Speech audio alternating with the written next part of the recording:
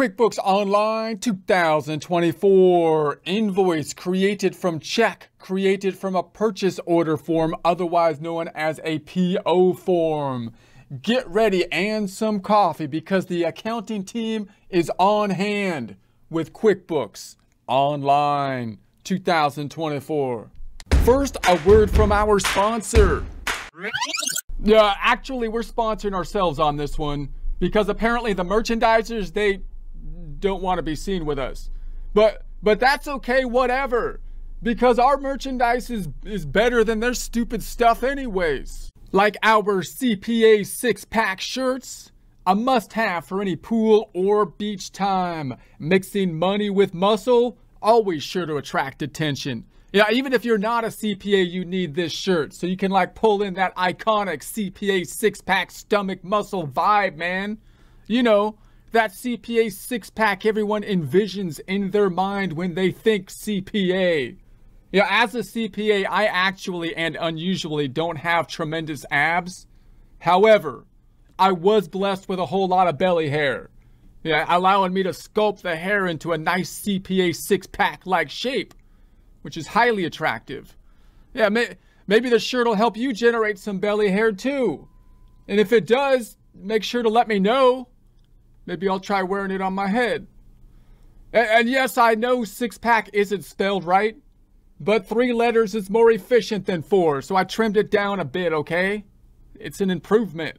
If you would like a commercial-free experience, consider subscribing to our website at accountinginstruction.com or accountinginstruction.thinkific.com. Here we are in our Get Great Guitars 2024 QuickBooks Online sample company file we set up in a prior presentation, opening up the major financial statement reports like we do every time. The report's located on the left-hand side. Within the favorites, we're going to right-click on the balance sheet to open the link in a new tab. Right-click the P&L, the profit and loss, the income statement, open link in new tab. Trial balance, same thing. If that trial balance is not in your favorites, you could search for it. We're going to tab to the right where the balance sheet is located, close up the hamburger, and then we'll change that range for the first month of 2024. 010124 tab, 013124 tab, running to refresh it, tabbing to the right, the hamburger. We're going to close that thing again. How could you eat the hamburger if it's not closed? 010124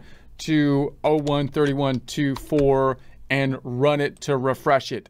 Tabbing to the right, closing the hamburger. Some people open the hamburger to eat it because they're on like no bread diet. I guess if you're just going to try to eat the meat, you need to open the hamburger to eat it. But in any case, 010124 tab 013124, and we're going to be running it to refresh it. The carnivore diet, it's really popular apparently these days. I don't know about where you're at, but I see like that thing's all over the place.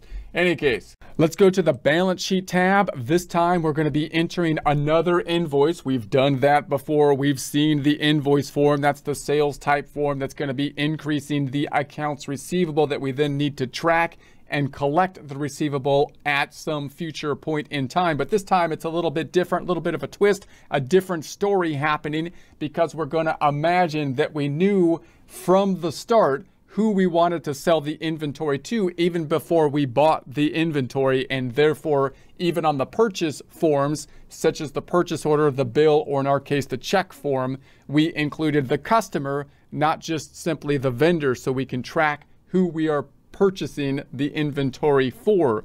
We even made it a billable item so we can easily create the invoice, although we note that QuickBooks Online system is not actually perfect using that billable item in this way. The desktop version actually does it better. So we pointed that out when we paid for the inventory last time. We'll point it out again this time.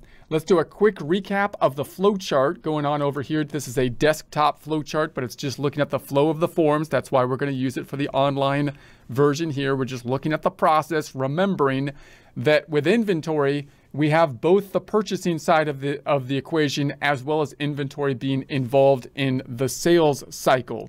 So we're imagining this time the story being that someone comes into the shop and says, hey, I would like a particular type of guitar. I want it to be plaid colored or something like that. We're like, we don't have that. It needs to be pink plaid with some crazy colors on it. It's like, well, that sounds ugly. We don't want that in the shop really. But if you want to buy that, yourself, then we'll order that custom for you.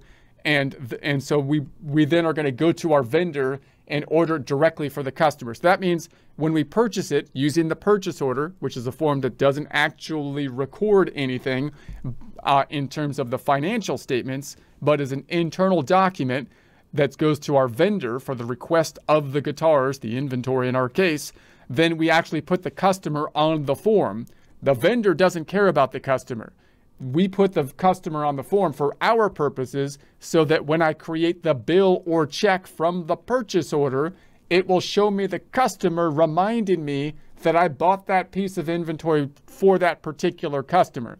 So then when we get the inventory with the bill, then we can enter it as a bill in our system, increase in accounts payable, or just simply pay it off as we did this time with a check or expense form, and we would see the customer on it and know that we might want to turn around or should turn around and sell that gaudy, ugly, plaid, funny colored pink guitar to whoever wanted to buy it. I don't know. It's just not it wasn't my thing. It wasn't my color, okay? I'm not trying to be like rude or anything. But in any case, so, and we could try to do that with the billable items. So we made it billable, but it's not a perfect link to make it billable. And so we'll show that shortly, but then we're going to turn around and create the invoice, of course, which will be on the sales side of things, which is where the inventory will basically go back down when we make the sale. That's where we're at this point in time. So let's go back on over here and recap it this way. Let's go back to the first tab, and let's go into the sales items over here and close up the ham boogie. We're going to go into the customers. And then we're going to go into Eric Music, and let's recap what we did here. And you can see down here, we have the billable expense charge that's currently in here. And that means that we basically charged something on a bill and made it billable. So that'll give us an indication that we should be making an invoice. That, again, that part of the system works great. You may also be able to find that if we go to the sales items here, and we select the drop down and we look for the unbilled income. So that once again gives us these items, and that'll give us an indication of what has happened. And that's great. So now let's go on to the purchase side of things, and we're going to say, okay, if, for example, if I went into this billable item, it would give me the information for it, billable expense charged. I'm going to close this out. If I go into Eric Music here and edit it, then it takes me to the billable expense, gives us the information. The description is an Epiphone semi-hollow body. So I can see then that's the vendor that we dealt with. So let's go on to the expense side of things. Let's open this up and go to the vendors, which is in the expense area. And then I can go to the vendors, and I'm going to clear the filter so I can see all the vendors. Go into Epiphone here, and within Epiphone we have these couple purchase orders. So let's open up some of these purchase orders. Let's open up this one, and so there's our purchase order, and then here's the two that we assigned to Eric Music. So remember, the purchase order is going to the vendor, Epiphone. That's who we buy the guitars from. They don't care about our customers. But we noted that we wanted to buy these guitars in particular. We bought a bunch of them. This is kind of a weird example. We bought 50 and 10 of the Epiphone Les Pauls. All of them were that plaid, ugly plaid, pink color or something. And then the Epiphone semi-hollow body. So we bought all of these guitars specifically for Eric Music.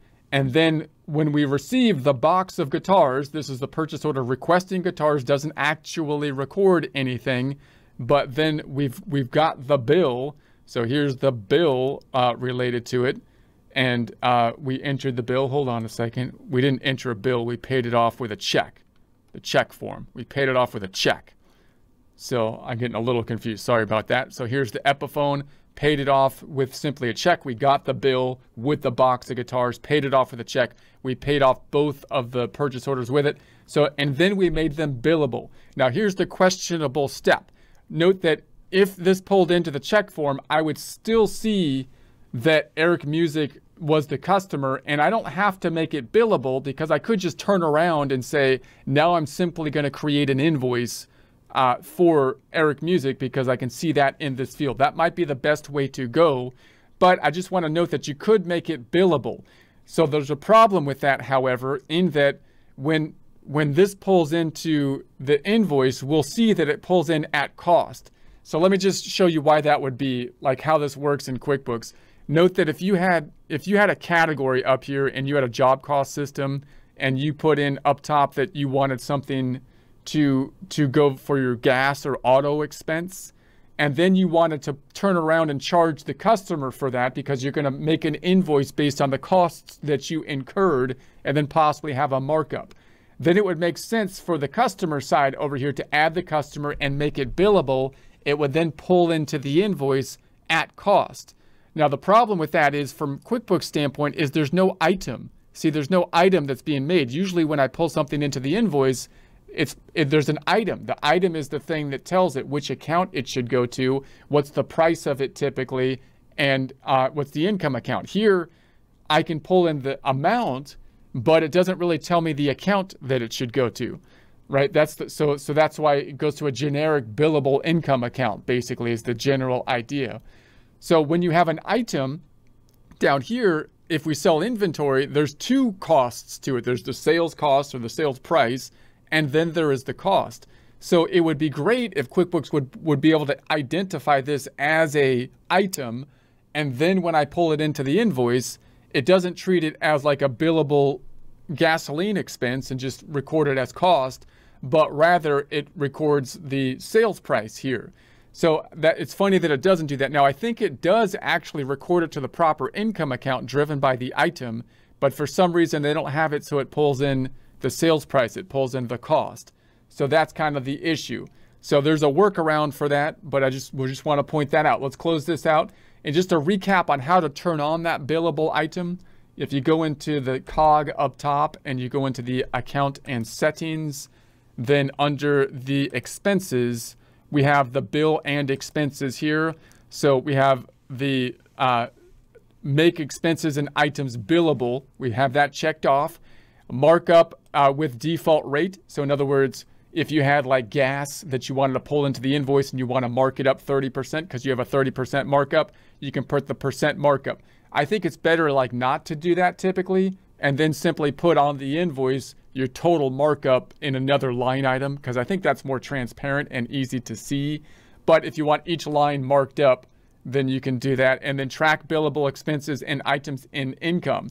So in a single account. In other words, if there wasn't any item that tells QuickBooks what sales account it should go to, then QuickBooks is just going to dump it into one income account. So you won't be able to say, should it go into service income or should it go into the product to the product's income or any other accounts that you want that are income, because there's no item to tell it that. That's why you end up with this, just give it to one income account. Now, if you didn't check this off, it would actually decrease the expense, like auto expense would go down. We'll talk about that possibly more later. You don't typically want that to be the case. So you typically want that checked off. Okay, let's close that out. And so now if I create an invoice for what was it for? Who did we have this for again? I'm getting confused. We're creating an invoice for Eric Music. I knew that. So let's go ahead and hit the plus button and say we want to make an invoice. And I'm going to type in here Eric Music, Eric, boom. And so there we have it. And so now we have the billable items. So billable charges, so we can pull those in. I'm going to add it. There's the 20, there's the 3002. Let's close this back out and X this back out. And so there it is.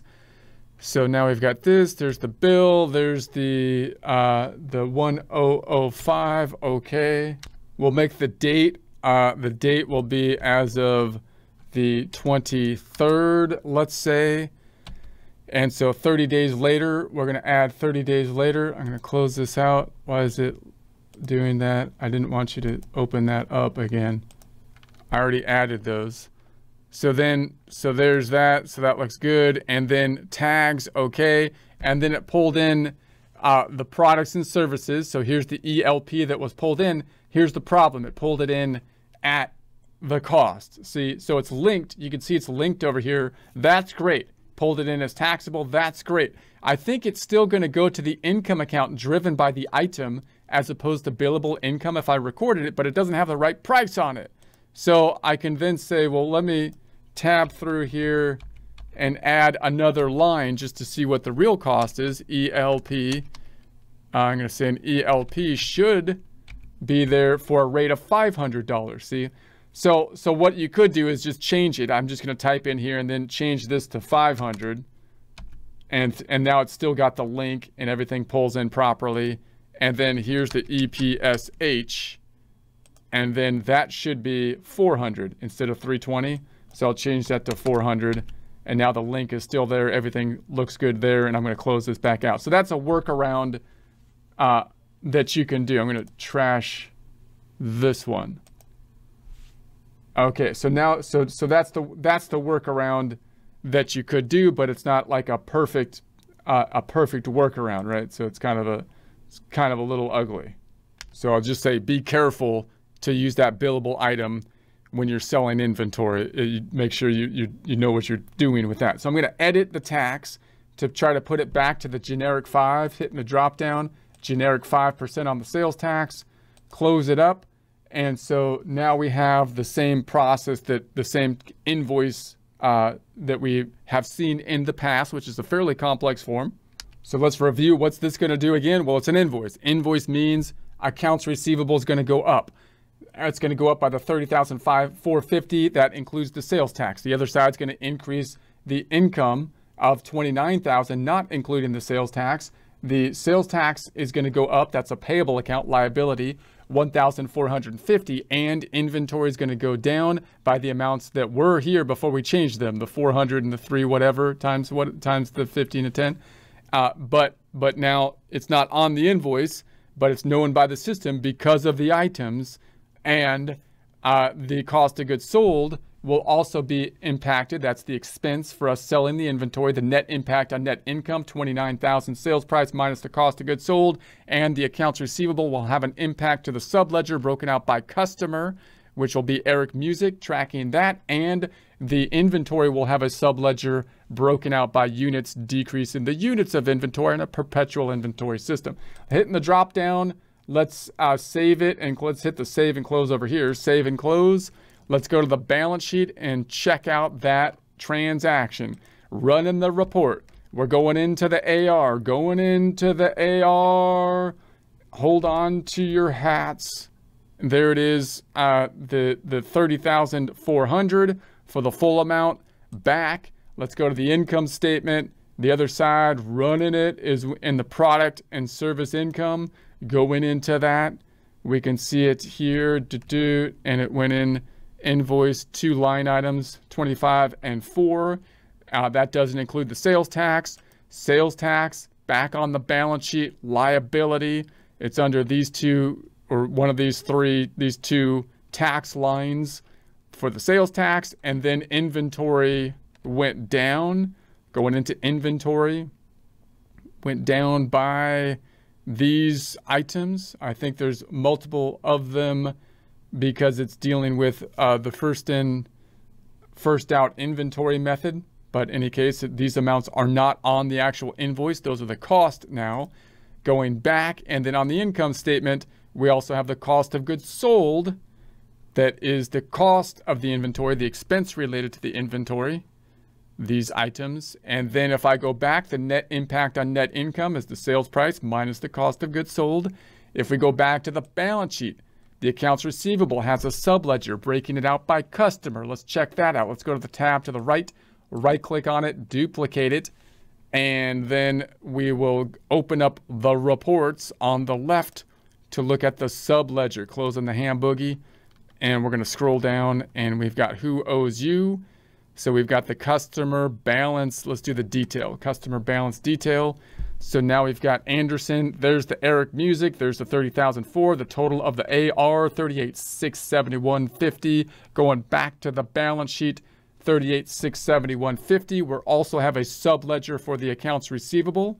15,678. Let's check that out. Tab and to the right, right click, duplicate the tab, and then we're going to go in to the reports on the left-hand side. Let's just type in inventory valuation summary. Closing the boogie, changing the range in 01 31 24. Run it. This is the quantities we currently have on hand. It's at cost of 15,678, which should tie out to the balance sheet. 15,678. If we go to the internal documentation, opening this up, and we go to the sales side of things now, we can close up the ham boogie, and we're in the all sales items. We were looking up those billable items before, which are now, we consumed that one billable item. So the billable item has been removed now. So this is the only one we have left. And then if I search it by invoice, I could search this by invoice. And so there we have that, searching by invoice, all, let's say. So here's all of our invoices. We might search by the open invoices. There's our open invoices. We can search the invoices over here as well, where we might be looking at simply the unpaid invoices. There's Eric Music. We can search those in the customer tab too. So we can say we want the open invoices. There's Eric Music. If I go into that one, we can see there that we have the invoice. And this is what's nice here, that billable thing says it's been converted. So that's what that link does quite nicely. So it's okay, it's been converted. Here's the invoice number. You see the connection. If I view and edit it, you get a little bit more detail. That's great. The problem is that when you do that with inventory, is that issue that it doesn't pull over the proper amount that you have to change.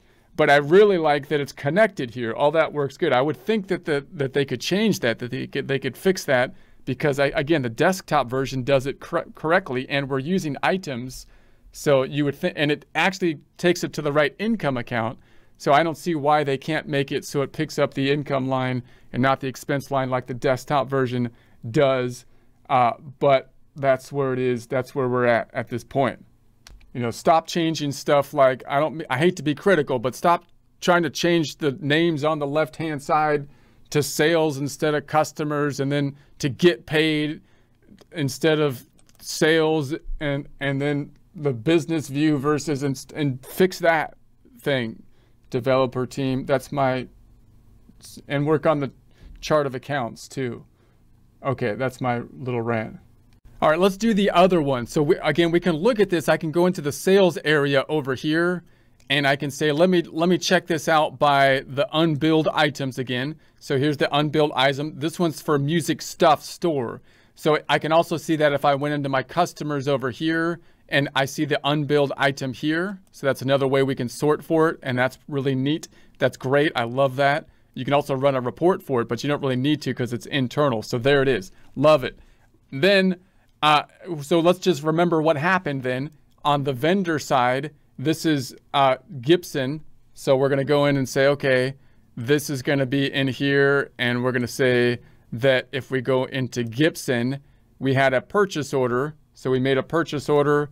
If I go into the purchase order, then we've got music stuff store that we assigned it to. So we knew who we were purchasing these ones to.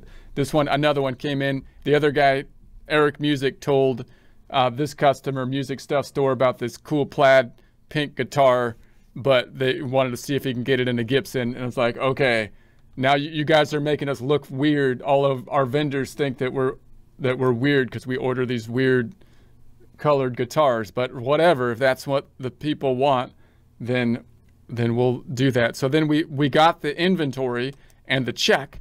So we went into the check, and then there it is. And so down here we said that guitar, we made it billable again. So even if I did, so the system would be, do you not want to do that? You don't check it off, you don't make it billable, but you just turn around and make an invoice for that guitar matching this out. That might be one way to go. Or you make it billable, which has that cool link to it, but it's going to pull it in at cost right now until QuickBooks listens to me Nobody listens to Turtle. Anyways, whatever. So you could do it. So we're just going to show you what that does here. So then we're going to say, let's close this out and then say, let's go back to the sales side this time. And we're going to go into the customers. And this was, now I forgot who we were dealing with again. This was Music Stuff Store, right? Or I could search up here by the unbilled item. And then we can go in here and then we can say, there it is. And now I can create an invoice directly. That's what I wanted. That's why I wanted to do this. So I'm going to create an invoice from it directly. Super cool. So it pulls that in and that's great. Suggested. We found one or more transactions linked to da.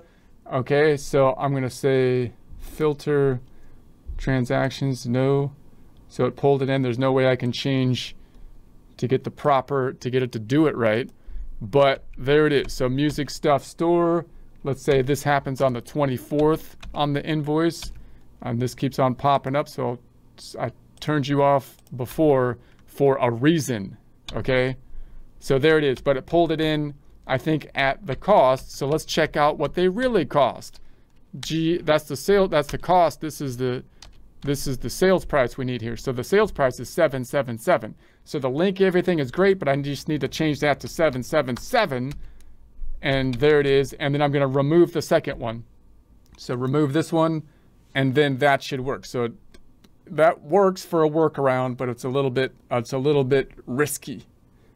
All right. So then we can just say, I want to change the sales tax to the generic 5. For our practice problem purposes. You can do it manually if you need to do it manually. You just have to give a reason to QuickBooks and you just tell them, I do what I want to do here. This is my business. This is my thing. I don't need to tell you why. Okay. Okay, so then so what's this going to do? It's an invoice. That means it's going to increase the accounts receivable by the $8,158.50. The other side's going to go to revenue or sales for the $700,770 sales tax. The payable is going to go up by the difference of the $388.50, and then the inventory is going to go down by the amount that was the rate before the cost, right? And the cost of goods sold, the expense account, is going to go up by that amount. The net impact on net income being the sales, 7770, minus the cost of goods sold, and the accounts receivable is going to have the subledger, which will be by customer, Music Stuff Store, and the inventory will have a subledger that will be impacted on the account of inventory as well. So let's say if we can save and close it, save and close. Okay, so we did it. We did it. Let's go to the balance sheet and check it out. And if we go into the AR, the pirate account. So we should have, I have pirates over here. They should work in the AR instead of doing what they're doing. They're be a pirate, a useful pirate, for crying out loud. Any case, there's the 8158.50, and so that's for the full amount. If I go back on over and then we go to the profit and loss and run that one, we're going to go into the sales, and so we see this one's another invoice. Boom, for the 7770. That's the sales price, not including the sales tax. Back on over to the balance sheet, we know that the difference is going to go into this sales tax payable account, and the inventory is going to go down. Inventory is up top because we're using a perpetual inventory system here because we're high tech and sophisticated. Not that I'm looking down. You don't have to use the perpetual, but this is decreasing here, and then we're going back on over to the profit and loss, cost of goods sold. That's the other side. So that's the expense of us consuming the inventory to generate revenue in the same period that we generated the revenue. The impact on net income, revenue minus the cost of goods sold, is the impact on net income. If I go back to the balance sheet, looking at the A to the R, go into the subledger, breaking it out by customer, A to the R, run it, is broken out by customer. And so see if the pirates can work in AR, and they can, instead of stealing stuff, they could actually try to collect legitimate debts on accounts receivable, and they can turn their piracy into good. So in any case, that's what I feel like. But this is at 46,830. That ties into the balance sheet, 46,830. And then we have the inventory has a subledger breaking out by unit. So if we look at the subledger for inventory and we run it, we have a negative inventory. So that's kind of messed up because I didn't, we kind of messed that up to get a -1 there. But you shouldn't have negative inventory. Something went wrong. But that's okay. We're got 9698. Just want to point that out in case someone because if I don't, someone will point it out for us. And so I just want to recognize, I'm going to beat people to the punch. Let's go back to the first tab over here and just, if I go back to my all sales area, note that if I search by the unbilled items, we don't have any anymore because we've now processed them. If I look at the invoices, we now have our open invoices. So if I go into open invoices, so we've got this all invoices, open invoices. So we have our open invoices. If I go into my invoices here, once again, we can search by the unpaid invoices and we see our unpaid invoices that we have created.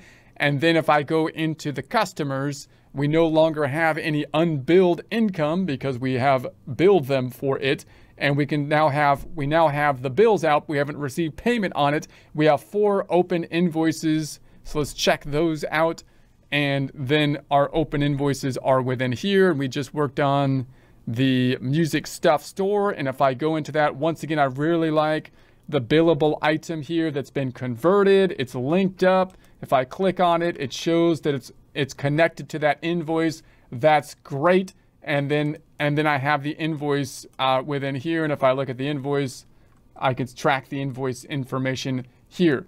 Obviously, everything works great. Only problem is it's not using this. I've talked about it. You know what the problem is. It's not pulling in the sales price for the invoice. Fix that, somebody. If somebody out there's hearing me, it's like just talking into the ether like I'm at no one, but whatever. No one listens. I feel like they could fix that. And that would be the best thing they could do. I'm going to go back to the I need to be running things over at the Intuit people, at the Intuit place. Things would be much, okay, maybe that's not true. I don't know. But well, here's the trial balance. This is where we stand at this point in time. So if your numbers tie out to these numbers, great. If not, try changing the date range. It might be a date issue. Increase the date. If your numbers change, drill down to the source document, change the date range. Then we will do a whole date range report, transaction detail by date, which might help after the month of data input. But we got the balance sheet on top of the income statement. Remember, checking account, asset, accounts receivable, asset, inventory, asset, investment, asset, payments to deposit, asset, accumulated depreciation, contra asset, the funny asset, the one that's an outlier, the strange one, the other. Look at that weird asset over there. It's your credit, weirdo. And then that's not nice. Don't be rude to the outlier over there. In any case, then you've got the assets represent what the company has, and then the liabilities and equity represent who has claim to it. Just two sides of the same coin. So who has claim to those assets? The accounts payable, the vendors that you bought stuff, the Visa, the credit card company, the institution, the government wants a piece, right? The loan payable current portion, liability for the loan you took out, and then your claim, your part of the business that you have claim to, your own business assets, owner investment, the owner's equity. This is the equity section, and the whole income statement is part of equity, which we recall we can scrunch down to one number, 46877 plus the 5180 minus the 37242. Net income now at the 14,815, which ties out to what's on the balance sheet, 14,815. And if I was to bring this up to the next period, it would be the 14,815 plus what's in owner's equity, 77896, and we would just have the balance sheet accounts 010125 to 123125 just to recognize. So there it is, 92,711. Nothing would be on the income statement next year because QuickBooks rolls it in, doing the closing process for it, not on a monthly basis though. It only does it on like a yearly basis, something to keep in mind.